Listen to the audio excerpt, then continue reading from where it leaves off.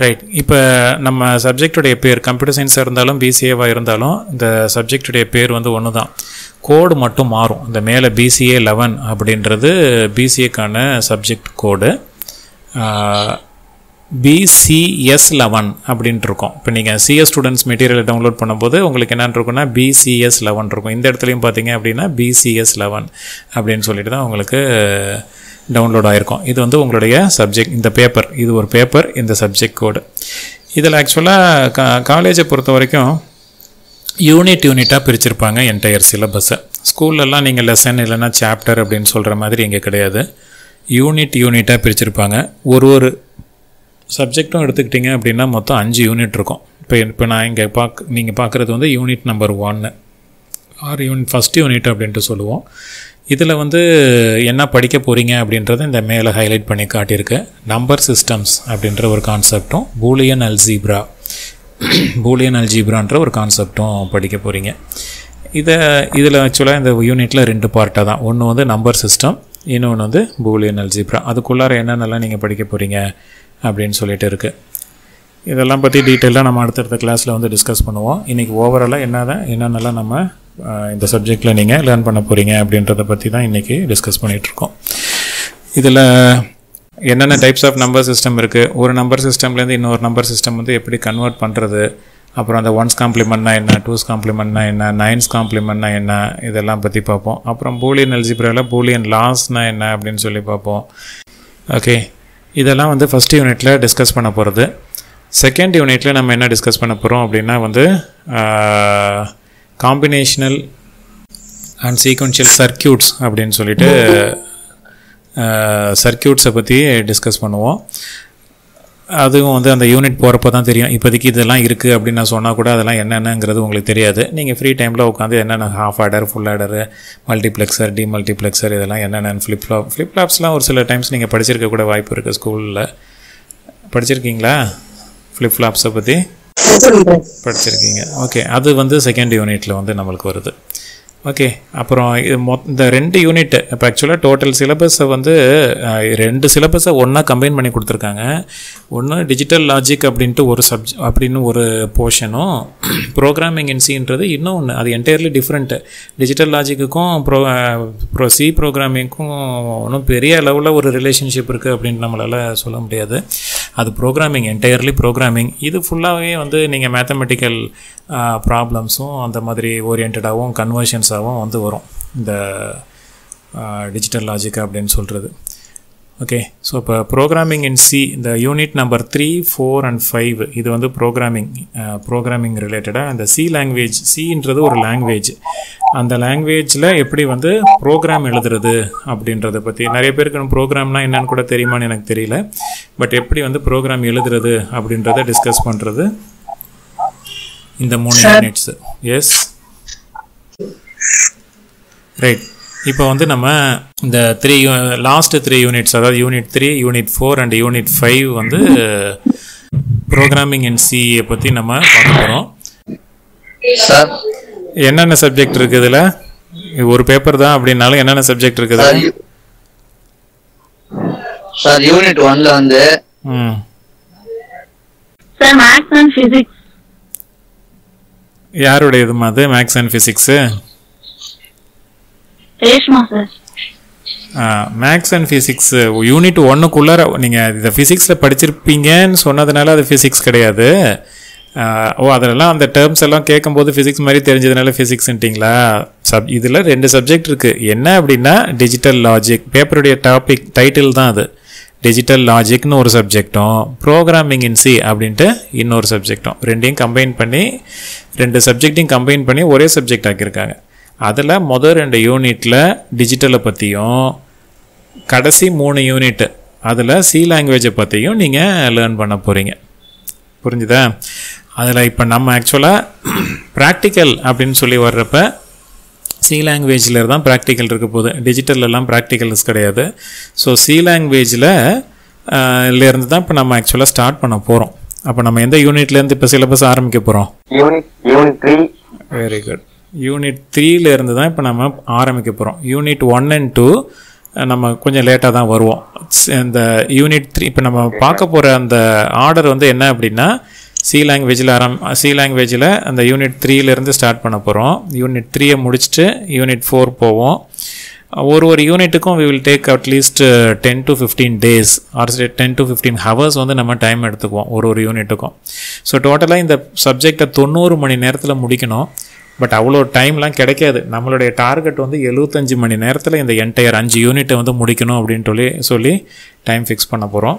அதில் ஒரு யூனிட்டுக்கும் 10லேருந்து 15 மணி நேரம் டைம் ஸ்பெண்ட் பண்ணி ஒரு யூனிட்டையும் வந்து நம்ம முடிக்க போகிறோம்.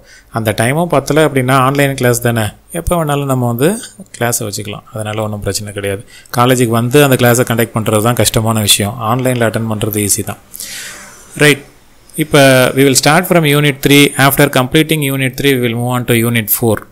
unit 5 அப்புறம் கடைசியாக தான் பார்ப்போம். ஏன்னா ஒரு டவுட் இருக்குது, ஒரு வேளை இந்த கவர்மெண்ட்டில் ஏதாவது அனௌன்ஸ் பண்ணினாங்க அப்படின்னா போர்ஷன்ஸை குறைச்சா அவங்க யூனிட் 5 கட் பண்ணுறதுக்கான வாய்ப்பு இருக்குது. அதனால் நம்ம அதையும் ஒரு ஃபேக்டராக நம்ம மைண்டில் வச்சுக்கிட்டு யூனிட் 5 கடைசியாக பார்த்துப்போம்.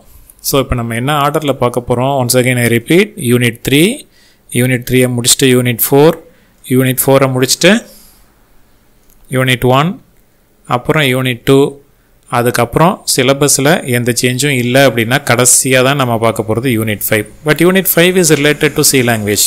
யூனிட் 5 வந்து சி லாங்குவேஜை பொறுத்தது. பாயிண்டர்ஸ் அண்ட் ஃபைல்ஸ் அப்படின்ற கொஞ்சம் அட்வான்ஸ்ட் கான்செப்டை பேஸ் பண்ணி யூனிட் 5 வந்திருக்கு.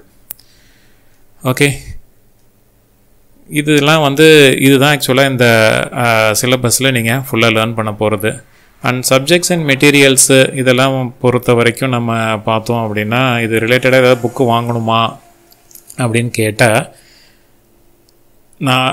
என்ன கேட்டால் இதுக்கெல்லாம் ஆக்சுவலாக வந்து புக்கு வாங்க தேவையில்லை. ப்ரோக்ராமிங் இன் சின்றது ஒரு நல்ல லாங்குவேஜ் தான், எல்லா ஏஜஸ்லேயும் யூஸ் ஆகக்கூடிய ஒரு லாங்குவேஜ் தான். பட் இருந்தாலும் யூனிவர்சிட்டியில் அவங்க ஒரு சில புக்கை வந்து ப்ரிஸ்கிரைப் பண்ணியிருக்காங்க. இதுதான் இது உங்கள் நோட்ஸ்லேயே இப்போ நான் கொடுத்துருக்கிற இந்த பிடிஎஃப் மெட்டீரியல்லையே 2வது பக்கத்தில் என்னென்ன புக்ஸ் இருக்குது அப்படின்னு சொல்லிட்டு இருக்குது. அப்புறம் என்ன ரெஃபரன்ஸ் மெட்டீரியல், இதெல்லாம் ஆக்சுவலாக நாங்கள் கொடுக்குற நோட்ஸுக்கு அப்புறம் ரொம்ப அட்வான்ஸ்டாக நீங்கள் படித்து தெரிஞ்சுக்கணும், காலேஜில் சொல்லி தராத விஷயத்தை நம்ம அடிஷ்னலாக லேர்ன் பண்ணி தெரிஞ்சுக்கணும் அப்படின்னு நினச்சிங்கன்னா வேணால் இந்த புக்கெல்லாம் வாங்கி படிக்கலாம். இல்லை அப்படின்னா இங்கே காலேஜில் நாங்கள் கொடுக்குற அந்த நோட்ஸை மட்டுமே நீங்கள் நோட்ஸ்னால் அதுவும் ஒரு என்ன சொல்கிறதுனா ஒரு ஃபுல் கம்ப்ளீட் இந்த சிலபஸை என்டையர் சிலபஸை கம்ப்ளீட் பண்ணுற மாதிரி தான் அந்த நோட்ஸ் இருக்கும். டெய்லி கொஞ்சம் கொஞ்சமாக தான் இதில் ரிலீஸ் பண்ணிகிட்ருப்போம். ஒரு யூனிட் முடிஞ்சதுக்கப்புறம் அந்த யூனிட்டோட என்டையர் நோட்ஸை நான் ஷேர் பண்ணி விடுவேன். இப்போ நாளைக்கு கிளாஸில் நான் இதுதான் ஆக்சுவலாக இப்போ என்ன சொல்ல வரேன்னா வேறு ஒன்றும் இல்லை, புக்கு வாங்கணுங்கிற அவசியம் இல்லை. நீங்கள் அடிஷ்னலாக ஏகப்பட்ட விஷயங்கள் சி லாங்குவேஜை பற்றி தெரிஞ்சுக்கணும் அப்படின்னு நினச்சிங்கன்னா வேணால் நீங்கள் ஒரு புக்குன்னு ஒன்று வாங்கி படிக்கலாம். இல்லை அப்படின்னா நான் சொல்லித்தரது மட்டுமே ரொம்ப போதுமானது. ஓகே, ஸோ இப்போ நாளைக்கு will start from the 3rd unit. C லாங்குவேஜுடைய fundamentals, என்னென்ன ஆப்ரேட்டர்ஸ் இருக்குது, கான்ஸ்டன்ஸ், எக்ஸ்பிரஷன்ஸ், லைப்ரரி ஃபங்க்ஷன்ஸ், இதெல்லாம் பற்றி நாளைக்கு நம்ம டிஸ்கஸ் பண்ண போகிறோம். நாளைக்கு ஃபண்டமெண்டல்ஸ் ஆஃப் சியும் இன்னும் இந்த சி லாங்குவேஜ் சம்மந்தப்பட்ட ஒரு சில விஷயங்களையும் பற்றி நாளைக்கு நம்ம டிஸ்கஸ் பண்ணுவோம். ஓகே, ஸோ எத்தனை பேர் சி லாங்குவேஜ் படிச்சிருக்கீங்க? சேட்டில் டைப் பண்ணுங்கள், எஸ்ன்னு டைப் பண்ணுங்கள். சி லாங்குவேஜ் ஆல்ரெடி நீங்கள் படிச்சிருந்தீங்க அப்படின்னா. நான் ஒருத்தோட்டேந்தும் பதில காணோம். C language okay. Yogalakshmi no, அபிமணி S, Vasanthakumar S. No தான் நிறையா வருது. சரி, ஓகே ஓகே ஓகே வெயிட் ஏன் இந்த சி லாங்குவேஜ் உங்கள் 11th 12th இல்லையா ஸ்கூலில்? அன்மியூட் பண்ணிட்டு பேசுங்க. பயாலஜி குரூப் எடுத்தோம் சார், அதனால அதில் வரல சார். இப்போ இது வேறு இருக்கு இல்லையா, பயாலஜி குரூப்பா கம்ப்யூட்டர் சயின்ஸ் குரூப்பா அப்படின்னு சொல்லிட்டுல. பைத்தான் சி லாங்குவேஜ் படிக்கல, பட் அதை விட அட்வான்ஸ்டு லாங்குவேஜ் பைத்தான் படிச்சிட்டிங்க. சரி, ஓகே. இப்போ கம்ப்யூட்டர் சயின்ஸு ஸ்கூல் லெவலில் கம்ப்யூட்டர் சயின்ஸ் படித்த ஸ்டூடெண்ட்ஸு என்ன ஆக்சுவலாக படிச்சிங்க? மைக் ஆன் பண்ணியே பேசுங்க. கம்ப்யூட்டர் சயின்ஸ் ஸ்டூடெண்ட்ஸ்க்கு கேட்குறேன். ஸ்கூலில் கம்ப்யூட்டர் சயின்ஸ் படித்த ஸ்டூடெண்ட்ஸு என்ன நீங்கள் படிச்சிங்க? சி சி படிக்கல, ஆனால் C plus plus படிச்சிங்களா? C plus plus 11th ஸ்டாண்டர்டில் வசந்தகுமார் ஆன்சர் பண்ணியிருக்கான். ஓகே. பைத்தான் வந்து 12th ஸ்டாண்டர்டில்.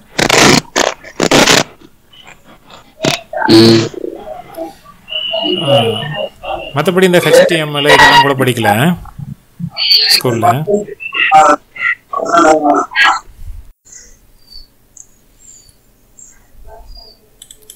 ஓகே ஓகேப்பா. Okay okay. இப்போ அடுத்தது வந்து இதில் சும்மா ஒரு ரஃப்பாக நீங்கள் வந்து பயாலஜி ஸ்டூடெண்ட் மட்டும் எனக்கு சேட் விண்டோவில் பயாலஜின்னு டைப் பண்ணுங்கள், இல்லைனா பயோன்னு டைப் பண்ணுங்கள். எத்தனை பேருன்னு ஒரு அப்ராக்சிமேட்டாக தெரிஞ்சுக்கலாம்.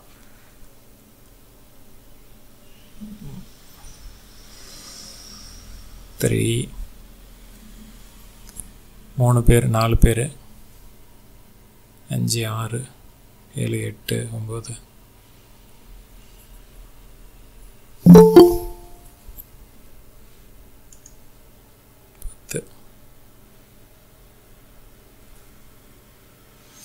ஓகே, டசன்ட் மேட்டர், ஒன்றும் பிரச்சனை இல்லை. இப்போ இந்த கம்ப்யூட்டர் சயின்ஸே நீங்கள் படித்து வந்திருந்தா கூட சி லாங்குவேஜை யாரும் படிக்கலை, சி ப்ளஸ் ப்ளஸ் தான் படிச்சிருக்கிறீங்க. சி லாங்குவேஜை யாரும் படிக்கலை அப்படின்றதுனால எல்லோரும் ஈக்குவல் தான். நான் பயாலஜி படித்தேன், 12th கம்ப்யூட்டர் சயின்ஸ் படிக்கலை அப்படின்ட்டுலாம் சொல்கிறதுக்கெலாம் வந்து ஒன்றுமே கிடையாது. ஸோ இப்போ எல்லாருக்குமே வந்து ஒரே மாதிரியாக தான் இருக்கும் அந்த கிளாஸு. ரைட். இப்போ எனிபடி நோஸ் ப்ரோக்ராம் அப்படின்னா என்னன்னு யாருக்காச்சும் தெரியுமா? நம்ம நான் இப்போ நிறைய டைம் சொல்லிட்டேன், ப்ரோக்ராம் பண்ணியிருக்கோம், ப்ரோக்ராம் பண்ணிகிட்ருக்கோம் அப்படின்னு சொல்லிட்டு. ஒரு ப்ரோக்ராம் அப்படின்னா யாருக்காச்சும் தெரியுமா? யோகலக்ஷ்மி, பிரகாஷ், கல்கி, நரேஷ்குமார், சோஃபியா மேரி, யாராவது ஒரு பதில் சொல்லுங்கள். தெரிஞ்சவங்க அன்மியூட் பண்ணிவிட்டு பேசுங்க. அது தெரியலன்னா ஆன் பண்ணி தெரியலன்னு சொல்லுங்கள். Coding, Tamil Avenger. அது என்ன தமிழ் அவெஞ்சர்? உண்மையான பேர் என்னப்பா?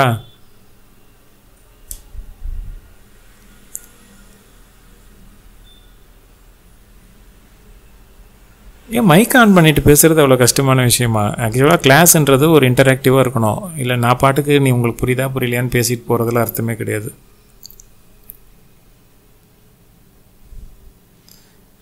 ஏன் வசந்தகுமார் டைப் பண்ணுற? கொஞ்சம் ஆன் பண்ணிட்டு பேசலாமே மைக்கை.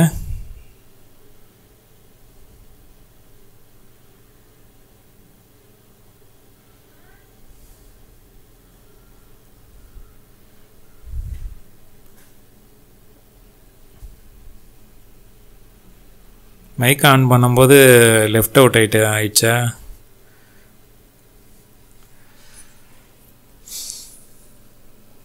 சரி, ரைட்டு. ப்ரோக்ராமிங் அப்படின்னு நம்ம சொல்கிறது வந்து என்னன்னு கேட்டிங்கன்னா, கம்ப்யூட்டரை பொறுத்த வரைக்கும் கம்ப்யூட்டர் அப்படின்றது வந்து ஒரு எலக்ட்ரானிக் டிவைஸ்.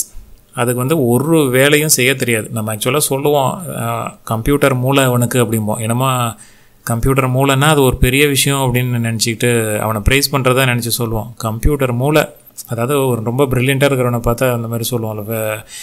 ஆக்சுவலாக அதை ப்ரைஸ் பண்ணுறது கிடையாது. கம்ப்யூட்டருக்கு மூளையே கிடையாது. இன்னும் சொல்லணும் அப்படின்னா, ஒரு வேலை செய்யணும் அப்படின்னா கம்ப்யூட்டருக்கு அந்த வேலையை செய்யவே தெரியாது.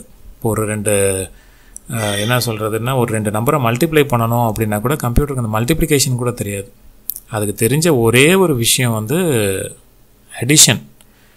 அடிஷன் மட்டும் அந்த கம்ப்யூட்டருக்கு தெரியும். அதை கூட அவங்க வந்து இன்டர்னலாக சிப் லெவலில் ப்ரோக்ராம் பண்ணி தான் வச்சுருக்காங்க. அந்த ஒரு அடிஷனை வச்சுக்கிட்டு தான் அது இவ்வளோ வேலையும் பண்ணிகிட்ருக்கு. இன்றைக்கி நீங்கள் ஒரு கேம் விளாட்றதுலேருந்து எவ்வளோ பெரிய கிராஃபிக்ஸ் எல்லாம் டீல் பண்ணிகிட்ருக்குன்னா எல்லாமே சிம்பிளான அந்த அடிஷன் அப்படின்ற ஒரு விஷயத்தை வச்சு தான். அடிஷனை மட்டுமே வச்சு எல்லாத்தையுமே செஞ்சிட முடியுமா அப்படின்னு கேட்டால், எஸ், இட் இஸ் பாசிபிள். எல்லா விஷயத்தையுமே, எல்லா ஆப்ரேஷன்ஸையுமே அடிஷனை வச்சு மட்டுமே நம்மளால் பண்ணிட முடியும். அடிஷன் அப்படின்னா தெரியும்ல, 2 நம்பர் எடுத்து நீங்கள் ஆட் பண்ணுறது தான் அடிஷன்னு சொல்கிறோம். இப்போ 2வையும் 4ஐயும் ஆட் பண்ணால் நம்மளுக்கு 6 அப்படின்னு சொல்லி ஒரு ஆன்சர் கிடைக்குது. இதை சப்ராக்ஷன் பண்ணணும் அப்படின்னா கூட அப்போ சப்ராக்ஷன் எப்படி பண்ணுறது, ஆர் மல்டிப்ளிகேஷன் எப்படி பண்ணுறது, ஆர் டிவிஷன் எப்படி பண்ணுறது அப்படின்னு கேட்டால், இதெல்லாம் ஆக்சுவலாக பேசிக் ஆப்ரேஷன்ஸ். ஒரு மேத்தமெட்டிக்ஸ்னு சொல்லி எடுத்துக்கிட்டோம் அப்படின்னா இந்த அடிஷன், சப்ராக்ஷன், மல்டிப்ளிகேஷன், டிவிஷன் இது 4 தான் ஆக்சுவலாக பேசிக்கு. இதை பேஸ் பண்ணி தான் மற்ற வேலைகள்லாம் இருக்குது. ஸ்கொயர் ரூட்டு, ஸ்கொயர் கண்டுபிடிக்கிறது, ஸ்கொயர் ரூட்டு, ஃபேக்டோரியல் கண்டுபிடிக்கிறது, இது எல்லாமே வந்து இந்த 4 பேசிக் ஆப்ரேஷன்ஸை பேஸ் பண்ணியிருக்கு. பட் இந்த 4 பேசிக் ஆப்ரேஷன் கூட கம்ப்யூட்டருக்கு தெரியாது. இந்த 4 பேசிக் ஆப்ரேஷன்லேயே அதுக்கு தெரிஞ்ச ஒரே ஒரு ஆப்ரேஷன் என்னென்னா அடிஷன் மட்டும்தான். அடிஷனை வச்சு தான் அது வந்து சப்ராக்ஷனே பண்ணுது. அடிஷனை வச்சு சப்ராக்ஷன் பண்ண முடியுமா? Possible R not? அடிஷனை வச்சு சப்ராக்ஷன் பண்ண முடியுமா? No sir. நோ, நம்மளால் முடியாது. பட் கம்ப்யூட்டரால் அது முடியும். அது எப்படி பண்ணுது அப்படின்றதையும் நம்ம வந்து ஃபஸ்ட் இந்த டிஜிட்டல் அப்படின்ற இதில் பார்க்க போகிறோம்.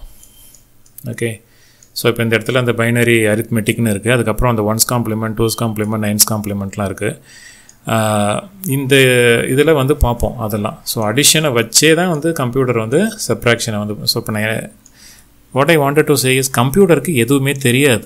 ஸோ எதுவுமே தெரியாத ஒரு எலக்ட்ரானிக் டிவைஸ். ஓகே, அதுக்கு தெரிஞ்ச ஒரே ஒரு விஷயம் வந்து அடிஷன். அதை பேஸ் பண்ணி சப்ராக்ஷன், மல்டிப்ளிகேஷன், டிவிஷனுக்கெல்லாம் உள்ளார சர்க்யூட்ஸ் வந்து பண்ணி வச்சுருக்காங்க. எலக்ட்ரானிக் சர்க்யூட்ஸ் வந்து க்ரியேட் பண்ணி வச்சுருக்கிறாங்க. இந்த வேலைகளெல்லாம் பார்க்குறது வந்து மைக்ரோ ப்ராசஸர் அப்படின்னு சொல்லிட்டு ஒரு ப்ராசஸர். இன்றைக்கி நம்ம வந்து i5 ப்ராசஸர், i7 ப்ராசஸர்னு சொல்கிறோம். மொபைலாக இருந்தால் கூட அதில் ஸ்னாப்ட்ராகன் ப்ராசஸர், மீடியாடெக் ப்ராசஸர் அப்படின்னு சொல்லிட்டு மொபைல் டிவைஸில் கூட வந்து இருக்குது. இந்த ப்ராசஸர் இந்த வேலைகளெல்லாம் வந்து ஆக்சுவலாக வந்து செய்யும். இது என்ன அதில் ஒரு பெரிய அட்வான்டேஜ்னால் அது அந்த அடிஷனை பயங்கர ஃபாஸ்ட்டாக பண்ணோம். எவ்வளோ நேரத்தில் பண்ணோம் அப்படின்னா ஒரு millions of instructions per second அப்படின்னு சொல்லுவாங்க, MIPS அப்படின்ற அந்தளவுக்கு வந்து அது ரொம்ப ஃபாஸ்ட்டாக பெர்ஃபார்ம் பண்ணக்கூடிய ஒரு மைக்ரோ ப்ராசஸர் நம்மளுடைய சிஸ்டம், லேப்டாப்பு, மொபைல் டிவைசஸ் எல்லாம் வந்து இருக்குது. ஸோ இப்போ நான் வந்து ஒரு வேலையை செய்யணும் அப்படின்னு சொன்னால் அதுக்கு வந்து அந்த ஸ்டெப்பெல்லாம் 1 by 1 சொல்லணும். முதல்ல இதை செய்யணும், அடுத்தது இதை செய்யணும், அடுத்தது இதை செய்யணும் அப்படின்னு சொல்லிட்டு ஸ்டெப்பாக நம்ம வந்து சொல்லிகிட்ருக்கோம் இல்லையா? அதைத்தான் நம்ம வந்து என்னன்னு சொல்கிறோம், ப்ரோக்ராம் அப்படின்னு சொல்கிறோம். புரியுதா? ப்ரோக்ராம்னா என்னன்ட்டு, கம்ப்யூட்டருக்கு ஒரு வேலையை எப்படி செய்யணும் அப்படின்னு சொல்லி நம்ம இன்ஸ்ட்ரக்ஷன் கொடுக்குறோம். இப்போ இந்த பையன் வசந்தகுமார் அப்படின்ற பையன் அடிச்சிருக்கான். இதுதான் ஆக்சுவலாக ஒரு ப்ரோக்ராம்னா set of instruction to two என்னமோ அடிச்சிருக்கான். பட் அப்ராக்சிமேட்டாக வந்து அதுக்கு அர்த்தம் வந்து அதுதான். ஒரு வேலையை செய்கிறதுக்கு நம்ம கம்ப்யூட்டருக்காக கொடுக்கக்கூடிய இன்ஸ்ட்ரக்ஷனை தான் வந்து ப்ரோக்ராம்னு சொல்கிறோம். ஃபார் எக்ஸாம்பிள் இப்போ உங்களை எடுத்துக்கோங்களேன். இப்போ நீங்கள் வந்து டைரெக்டாக இதில் லாகின் பண்ணி வந்துட்டிங்களா? இப்போ நீங்கள் இந்த இடத்துக்கு வந்திருக்கிறீங்க, கூகுள் மீட்டுக்கு இந்த இடத்துக்கு வந்திருக்கீங்க. டைரெக்டாகவே உங்களுக்கு எதுவுமே நான் சொல்லாமல் நீங்கள் தானாகவே லாகின் பண்ணி வந்துட்டிங்களா? நோ, இல்லையா? ஸோ இப்போ நான் சொன்னேன் ஃபஸ்ட்டு ஸ்டெப் வந்து என்ன சொன்னேன், நீங்கள் வந்து இதுதான் உங்கள் ரோல் நம்பர்னு சொன்னேன். அந்த ரோல் நம்பரை, டேட் ஆஃப் பர்த், அதான் ஃபஸ்ட்டு ஸ்டெப்பு. உங்களுடைய ரோல் நம்பரை ஃபஸ்ட்டு நீங்கள் தெரிஞ்சுக்கிங்க அப்படின்னு சொன்னேன். அது ஃபஸ்ட்டு ஸ்டெப்பு. அடுத்த ஸ்டெப்பு, காலேஜ் வெப்சைட்டுக்குள்ளே போங்க. அங்கே ஸ்டூடெண்ட் போர்ட்டல்னு ஒன்று இருக்கும். அந்த ஸ்டூடெண்ட் போர்ட்டலை வேலை ப்ரெசென்ட் பண்ணதை அந்த ஸ்டூடெண்ட் போர்ட்டலில் உங்களுடைய ரோல் நம்பரையும் டேட் ஆஃப் பர்த்தையும் கொடுங்க. இது வந்து 3வது ஸ்டெப்பு. உள்ளார போனீங்கன்னா இப்படி வரும், இப்படி வந்துச்சுன்னா இதை பண்ணணும் அப்படின்னு சொன்னது அடுத்தடுத்த ஸ்டெப்பு. ஸோ இப்போ இது ஸ்டெப் 1, ஸ்டெப் 2, ஸ்டெப் 3, ஸ்டெப் 4னு சொல்லிவிட்டு நான் ஒரு இன்ஸ்ட்ரக்ஷனாக நான் எழுதுனேன் அப்படின்னா அதுக்கு பேர் தான் வந்து என்ன, ப்ரோக்ராம் அப்படின்ட்டு சொல்லுவோம். ஸோ ஒரு ப்ரோக்ராம் அப்படின்னா என்னன்னு புரியுதா? ஓகே, ஸோ அதான் தெரியாத ஒரு விஷயத்துக்கு நம்ம வந்து ஸ்டெப்பாக இப்படி தான் அந்த வேலையை வந்து செய்யணும் அப்படின்னு சொல்கிறோம் பார்த்தீங்களா? அதுக்கு பேர் தான் ப்ரோக்ராம். இதை நம்ம கம்ப்யூட்டருக்கு சொல்கிறதுக்காக ஆக்சுவலாக சொல்லணும் அப்படின்னா நம்மளுக்கு எதை, இப்போ நான் வந்து உங்கள்கிட்ட சொல்லியிருக்கிறேன், நான் எது வழியாக சொன்னேன், எப்படி சொன்னேன்? இப்போ நான் வந்து உங்களுக்கு நான் வந்து எப்படி ஒரு பாஷையை பயன்படுத்துகிறோம் இல்லையா? அது இங்கிலீஷாகவும் இருக்கலாம், தமிழாகவும் இருக்கலாம். இப்போ உங்களுக்கு ஆரம்பத்தில் தமிழ் தான் கொஞ்சம் ஈஸியாக புரியும், எடுத்ததுமே வந்து இங்கிலீஷில் ஆரம்பிக்கக்கூடாதுன்றதுக்காக நான் தமிழில் ஆரம்பிச்சிருக்கேன். அப்படியே கொஞ்சம் கொஞ்சமாக இங்கிலீஷை உள்ளர கொண்டு வந்துடுவேன். ஓகே, ஸோ இப்போ நான் உங்கள்கிட்ட ஒரு விஷயத்தை நான் சொல்லணும் அப்படின்னா நான் ஒரு பாஷை இல்லைன்னா ஒரு மொழியை வந்து பயன்படுத்துகிறேன். அந்த அதுக்கு தான் இங்கிலீஷில் இல்லை பாஷை இல்லைன்னா மொழினா என்ன அர்த்தம், லாங்குவேஜ்னு சொல்கிறோம். என்னென்ன லாங்குவேஜ் எல்லாம் உங்களுக்கு தெரியும்?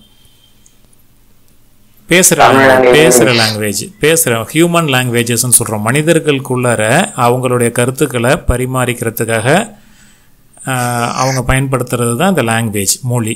ஓகே, அது ஒருத்தவங்களுக்கும் ஒரு லாங்குவேஜ் வந்து தெரியும். பட் இங்கே நம்ம தமிழ்நாட்டில் நம்ம காமனாக எல்லாம் கிட்டத்தட்ட லோக்கல் ஆளுங்களாக இருக்கிறதுனால நம்மள எல்லாருக்கும் காமனாக தெரிஞ்ச லாங்குவேஜ் அப்படின்னு சொல்லி பார்த்தா என்ன?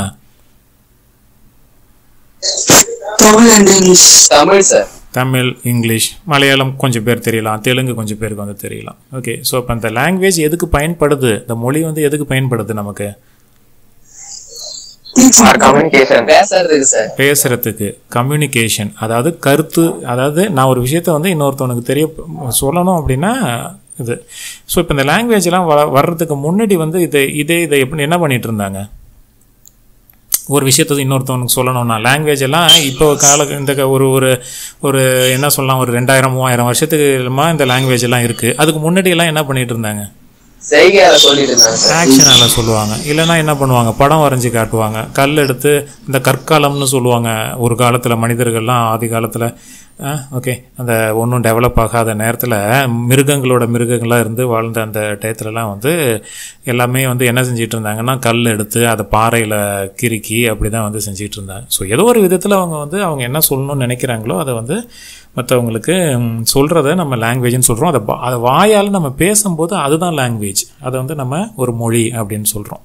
ஸோ இப்போ நான் வந்து உங்களுக்கு ஒரு லாங்குவேஜை பயன்படுத்தி சொன்னால் இதுக்கு பேர் இங்கிலீஷ் லாங்குவேஜ் அப்படின்னு சொன்னோம்.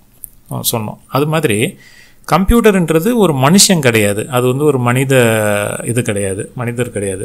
அது வந்து ஒரு எலக்ட்ரானிக் டிவைஸ், அது வந்து கரண்ட்டுனால ஒர்க் பண்ணக்கூடிய ஒரு டிவைஸ். இப்போ நம்ம வந்து கம்ப்யூட்டருக்கு ஒரு விஷயம் சொல்லணும் அப்படின்னா அந்த லாங்குவேஜ் நம்மளுக்கு மட்டும் தெரிஞ்சால் போதுமா? ஒன்றும் இல்லை. இப்போ நீங்கள் 2 பேர் பேசிக்கிறீங்க, நான் வந்து இப்போ உங்கள்கிட்ட சொல்லணும், எனக்கு ஒரு வேளை தமிழே எனக்கு வந்து என்ன சொல்கிறது தெரியல, தமிழ் தெரியல. உங்கள் எல்லாருக்கும் வந்து தமிழ் தெரியுது. ஆனால் நான் வந்து ஒரு விஷயத்தை உங்கள்கிட்ட சொல்லணும்னா எப்படி சொல்ல முடியும்? என்ன பண்ணணும்? எங்களுக்கு தெரிஞ்ச லாங்குவேஜ்ல சொல்ல ட்ரை பண்ணுவோம். நான் கற்றுக்கணும், அதானே, நான் கற்றுக்கணும். ஓகே, ஸோ உங்களுக்கு எல்லாருக்கும் தமிழ் தெரியுது, எனக்கு வந்து தமிழ் ஒரு வேளை தெரியல அப்படின்னா இவ்வளோ பேர் 60 பேரை 100 பேர் 2 கிளாஸும் சேர்த்தா 100 பேர். நான் மீட்டிங்கில் இருக்கிற 60 பேரையே கணக்கு வச்சு சொல்லிட்டு இருக்கேன். 2 கிளாஸும் சேர்த்தா 100 பேர். நீங்கள் 100 பேர் என் லாங்குவேஜை படிங்க அப்படின்னு நான் உங்களை ஃபோர்ஸ் பண்ண முடியாது. நான் ஒரு ஆள் மட்டும் என்ன செஞ்சுக்கலாம், நான் இந்த 100 பேருக்கு தெரிஞ்ச லாங்குவேஜை நான் வந்து லேர்ன் பண்ணிக்கலாம். ஓகேவா? அதுதான் இப்போ கம்ப்யூட்டருக்கு வந்து நம்ம வந்து ஒரு மொழியை சொல்லித்தர முடியாது. அதனால் நம்ம என்ன செய்கிறோம் அப்படின்னா கம்ப்யூட்டருக்கு தெரிஞ்ச மொழியை நம்ம கற்றுக்குறோம். கம்ப்யூட்டருக்கு என்ன மொழி தெரியும்?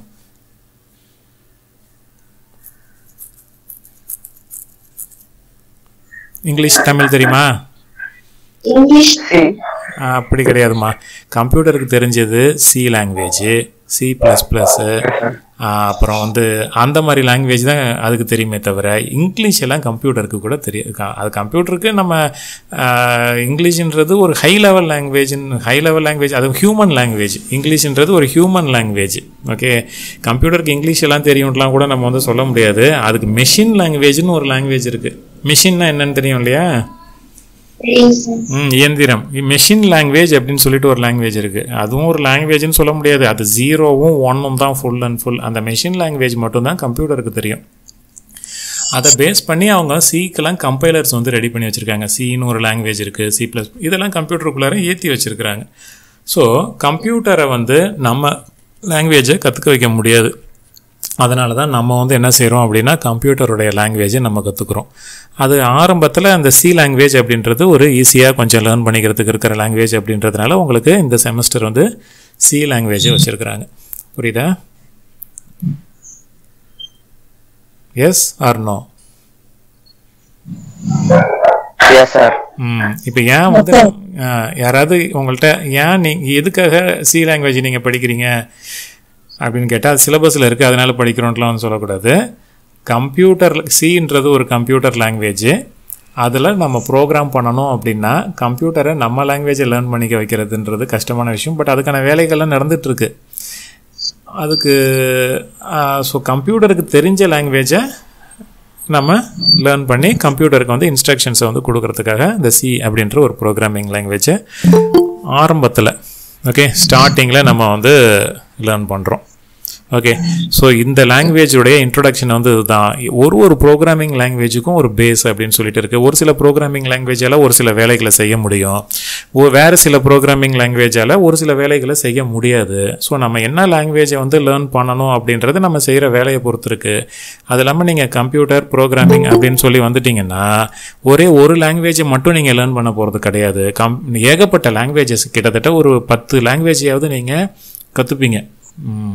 சி, C++ இருக்குது, ஜாவா இருக்குது, HTML, அதுக்குள்ளார Java script, CSS, Perl, Python அப்படின்னு சொல்லிட்டு ஏகப்பட்ட லாங்குவேஜஸ் வந்து இருக்குது.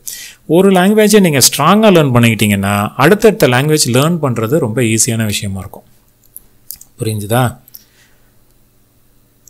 ஓகே ஸோ நாளையிலேருந்து நம்ம அந்த ப்ரோக்ராமிங் லாங்குவேஜ்குள்ளார போயிட்டு அந்த ப்ரோக்ராம் ஒரு சில எக்ஸாம்பிள்ஸ் எல்லாம் எடுத்து எப்படி வந்து இந்த ப்ரோக்ராம்ஸ் எல்லாம் க்ரியேட் பண்ணுறது, அதுக்கான ரூல்ஸ் என்ன, ரெகுலேஷன்ஸ் என்ன, ஒன்றுத்தையும் வந்து ஃபுல்லாக வந்து நாளைக்கு டிஸ்கஸ் பண்ண போகிறோம். இன்றைக்கி கிளாஸை வந்து இதோட வைண்டப் பண்ணிப்போம். உங்களுக்கு வேறு ஏதாவது ஜென்ரல் டவுட்ஸ் இருந்தாலும் சரி, இல்லை சப்ஜெக்ட் ரிலேட்டட் டவுட்ஸாக இருந்தாலும் இப்போ ஒரு 2 to 3 மினிட்ஸில் கேளுங்க. இசைமொழி ஏன் இவ்வளோ லேட்டாக வரீங்க? கிளாஸ்க்கெல்லாம் கொஞ்சம் சீக்கிரம் வந்துடுங்க. பாருங்கள் 10 o'clock கிளாஸ் முடிகிற டைமு. இப்போ லாகின் பண்ணிட்டுருக்கீங்க. ஓகே சார், 10 o'clock நினச்சிட்டேன் சார். சரி ஓகே.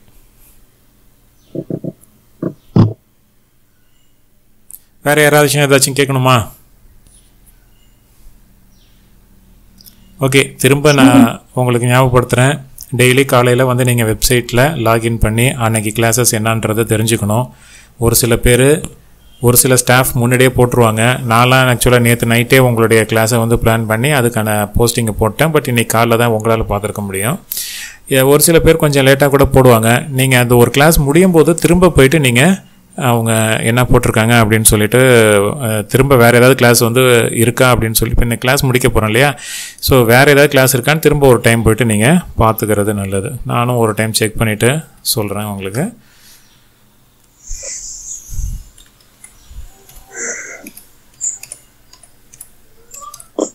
வேறு ஏதாவது கேட்கணுன்னா கேளுங்க.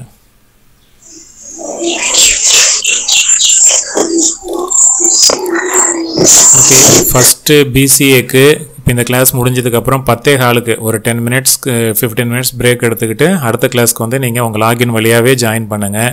First PCA students. ஃபஸ்ட்டு கம்ப்யூட்டருக்கு அவங்க இது வரைக்கும் எதுவும் போடலை, அதனால் வெயிட் பண்ணுங்கள். நான் அவங்கள்ட்ட ஃபோன் பண்ணி என்னன்னு கேட்குறேன். நீங்கள் ஒரு 1 hour கழித்து ஃபஸ்ட்டு கம்ப்யூட்டர் சயின்ஸ் ஸ்டூடெண்ட்ஸ் திரும்ப லாகின் பண்ணி பாருங்கள். மீட்டிங் முடிச்சிக்கலாமா? Yes sir.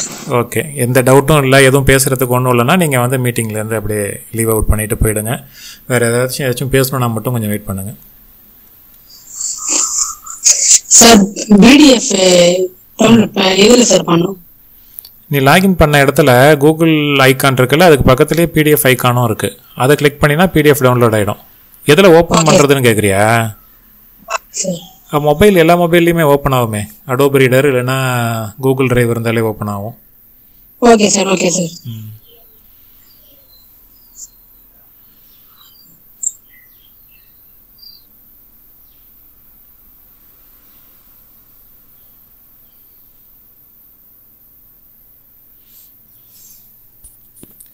வேறு யாருக்காச்சும் ஏதாச்சும் டவுட் இருந்துச்சுன்னா கேளுங்க, இல்லைனா மீட்டிங்லேருந்து அப்படியே லீவ் அவுட் பண்ணிவிடுங்க.